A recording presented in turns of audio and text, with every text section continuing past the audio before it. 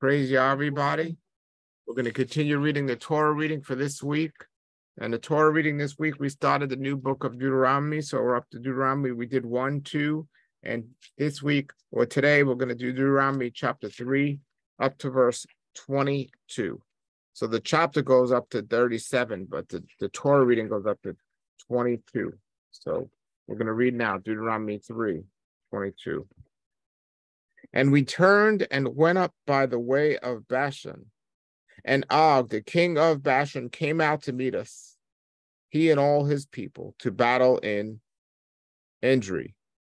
And Yah said to me, do not fear him, for I have given him into your hand, and all his people, and his land. And you shall do him as you have done to Sihon, the king of the Amorites, who lived in Heshbon. And Yah Elohim also gave Og, the king of Bashan, into our hands, and all his people. And we struck him until not one survivor was left to him. And we captured all his cities. At that time, there not being a city which we did not take from them, 60 cities, all in the region of Argob, the kingdom of Og, in Bashan. All these cities were fortified with high walls, gates, with bars, and double leavened doors, besides a great many of the unwalled towns. And we utterly destroyed them as we had done to Sihon, the king of Heshbon, destroying every city, the men, the women, and the little ones. And we plundered for ourselves all the livestock and the plunder of the cities. And we took the land that was beyond the Jordan, from the valley of Aaron to Mount Herem, out of the hand of 2 kings of the Amorites. And Sidonians call Harmon Sirion, and the Amorites call it Sinir. Verse 10 we're up to. All the cities of the plain, and all Gilead, and all Bashan, to Selib and Endri, cities of the kingdom of Og in Bashan. For only Og, the king of Bashan, remained of the rest of the giants. Behold, his bedstead was a bedstead of iron. Is it not in Rabbah of the sons of Ammon, 9 cubits long and 4 cubits broad, by a cubit of a man? And we possessed this land, and that at that time, from Ariah by the valley of Aaron, and half the hill country of Gilead and its cities, I gave to the Reubenites and to the Gadites.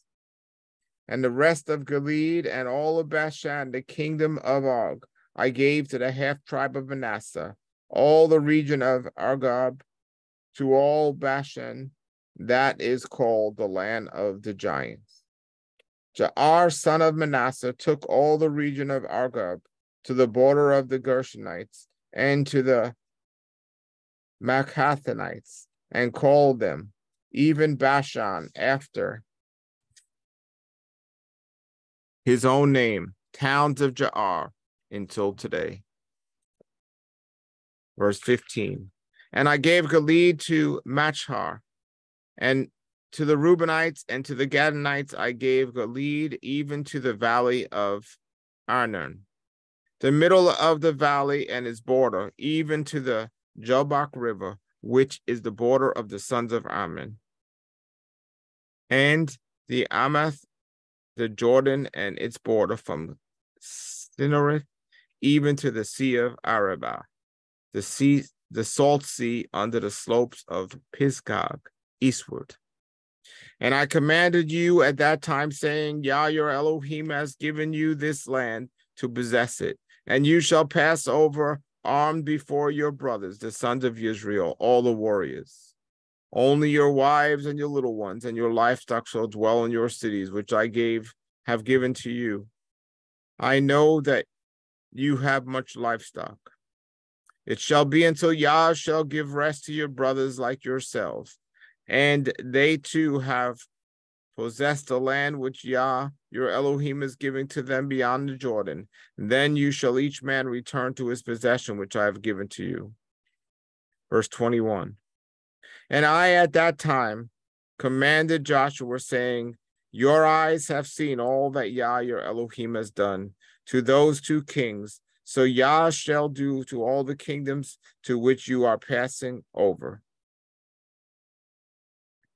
Do not fear them, for Yah your Elohim, he shall fight for you.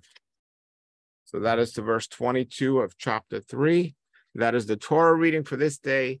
May you all have a blessed day. May Yah be with you this day and always. And keep one another in prayer. Shalom, shalom.